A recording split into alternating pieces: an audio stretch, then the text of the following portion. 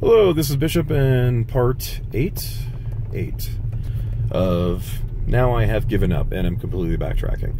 So what ended up happening was the navigation unit in taking me to the first waypoint of my trip, which was the town that I'd set as my initial destination so I could take a nice scenic trip through the mountains,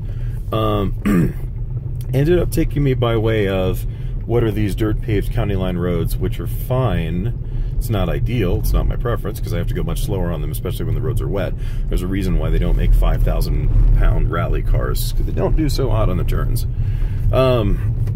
Unfortunately, as I was getting to the first major intersection, which is where I was hoping the road would suddenly become paved, it did not. And in fact, the road became worse, and the signs indicated that now it was turning into a Jeep trail. So basically, the last hour of driving has been wasted.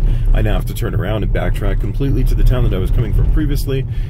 As a feature suggestion, I think it would be great if Tesla added an option to the navigation route planner to exclude dirt roads, since Tesla doesn't currently really have a four-wheel drive proper SUV or off-road vehicle. But yeah, c'est la vie, it is what it is. So I've got to backtrack this direction for we'll see how long it takes me. I think it's not going to be too bad. I do have an air suspension on the 75 because I bought it back in late 2016 before they dropped that option from the 75Ds. I do have it cranked up to the highest setting right now. This section of road is not as bad as the sections I was getting into, so I'm not too concerned, but we'll see how it goes. And I'll check back in once we get back to civilization. Thank you.